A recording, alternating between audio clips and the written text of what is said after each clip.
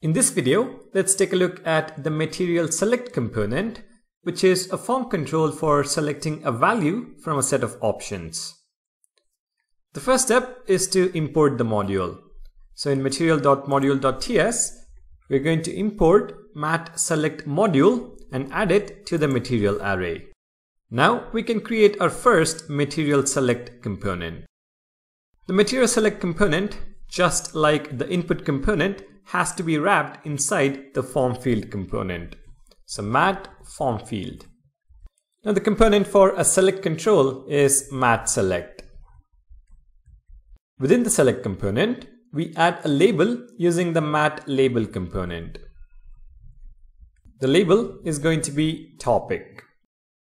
Every option for this select control is specified using the mat option component. So mat option. And let's create 3 of them. Each option will have the inner text which the user can see and a value which is sent to the server. So we are going to have Angular, React, and Vue all in title case, which can be seen in the browser, and the same all in lowercase as the corresponding value which will be sent to the server. So mat option value is equal to Angular, value is equal to React, and value is equal to Vue. So we have the label and the 3 options.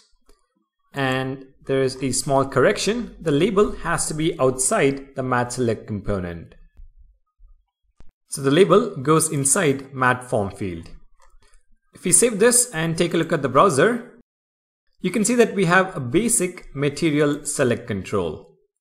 The label is shown by default, and when you select a value, the label floats to the top. Now we have already discussed the features of the form field component, about labels, about hints, appearance, and theming. So I'm not going to demo them again in this video. Instead, we are going to focus only on the select component. The first thing you might want to do is track the value of the select control. And that can easily be done using two-way binding. So back in VS Code, in the component class, create a new property called selected value. This is of type string.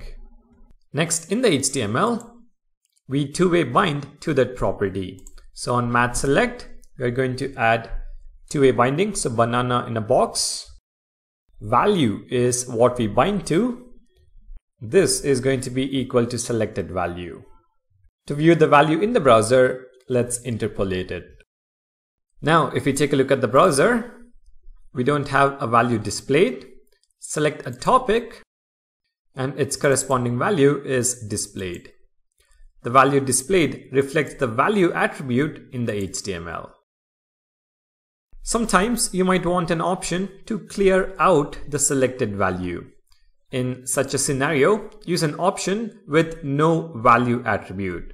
So we are going to add another option, mat option, and the text is going to be none and there is no value attribute.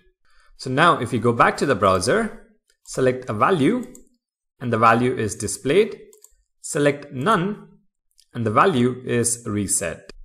The next feature possible with material select is grouping related options under a particular subheading. And for that, we make use of the material option group component. So back in VS Code, I'm going to replace the existing options with a set of options that are saved in my clipboard. So what we now have is mat option for none, and then we have mat option group component with a particular label. Now this is the label that groups these 3 mat option components. So Angular, React, Vue will be displayed under a label of web, and similarly Ionic and React Native will be displayed under the category label of mobile. If we save this and take a look at the browser, you can see that we now have the topics grouped under a subheading. We have none, we have web which cannot be selected, and then we have the options under web, Angular, React, and Vue. Similarly, we have mobile, which is the label that can't be selected, and under mobile, we have Ionic and React Native. So that is about grouping together the options. And it is also possible to allow multiple selections. All we have to do is add the multiple attribute on the select component. So on mat select, add multiple. Now, if you take a look at the browser, the options turn into checkboxes, and you can toggle selection on multiple options. So we now have Angular and React, and the corresponding value is displayed. Alright, those are some of the properties of Angular Materials select component. And the reason I code the options line by line and not use an ng-for directive is simply because ng-for is not an Angular Material concept. I want to help you understand the possibilities with Angular Material, and how you want to use it or improve it is completely up to you. So in the next video, let's take a look at autocomplete in Angular Material. Thank you guys for watching. Don't forget to subscribe. I'll see you guys in the next one.